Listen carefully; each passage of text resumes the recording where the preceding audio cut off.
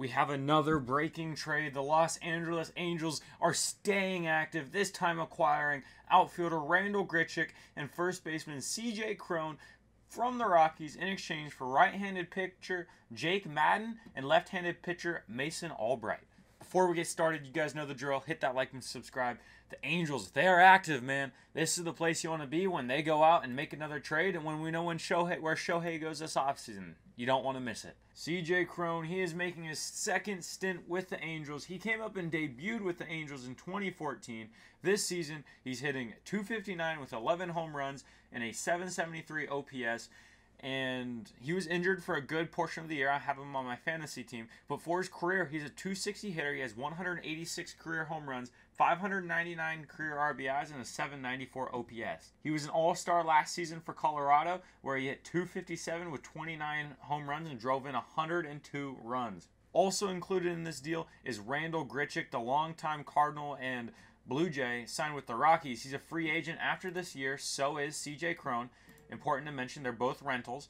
Grichuk this season is hitting .312 with 8 home runs, 27 RBIs, and a .869 OPS. Easily the best season of Grichuk's career by far. He's not hitting for the power numbers that he did in, like, let's say 2019, where he put up 31 home runs. But he went on a stint from 2015 all the way to 2021.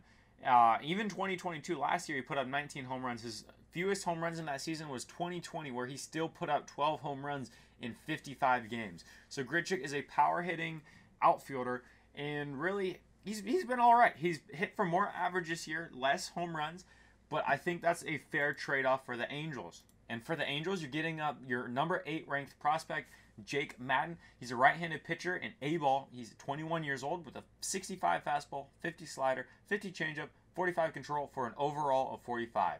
He needed Tommy John surgery coming out of high school, so he went to college instead. And his stats this season in A-ball aren't too great. 5.46 ERA and 61 1/3 innings pitched, 66 strikeouts, 39 walks, and a 1.59 whip. So again, his big problem are those walks. He has 39 walks in 64 innings. He's walking one almost every other inning.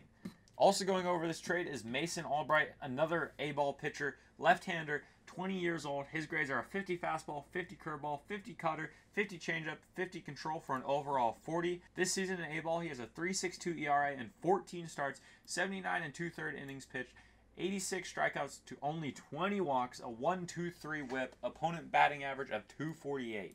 This is the best season of his minor league career. When we talk about last season with 3 teams, 8.67 ERA and 12 starts, I mean 3.62 in 14 starts so far this season is much, much better. Mason Albright is going to climb up the rankings. But overall, the Angels are still being incredibly aggressive here.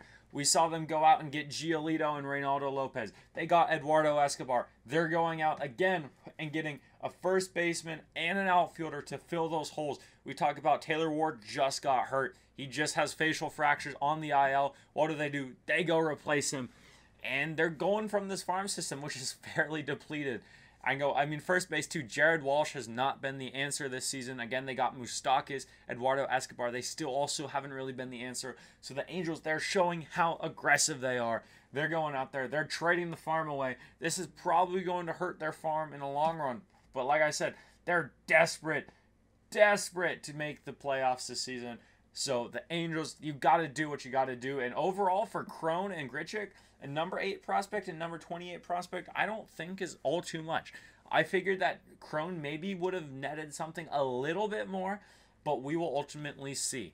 Overall grades for this, I'm going to give the Angels a B, and I'm going to give the Rockies a B as well. This trade to me is fairly equal for both sides. I think fair value, Rockies probably could have gotten a little bit more, but 8 prospect, 28 prospect, both pitchers. Really, the Angels looking at their top prospect, other than Ben Joyce and Caden Dana, which I doubt the Angels would have moved anyone. Their best pitcher is Jake Madden. And for the Rockies, we obviously know Coors Field, no pitchers want to go there. So trading for pitchers, if you're the Rockies, I'd be stoked about that. Let me know what you guys think about this trade in the comment section below. As always, hit that like and subscribe. Come back for more videos and see you in the next one. Thanks for watching.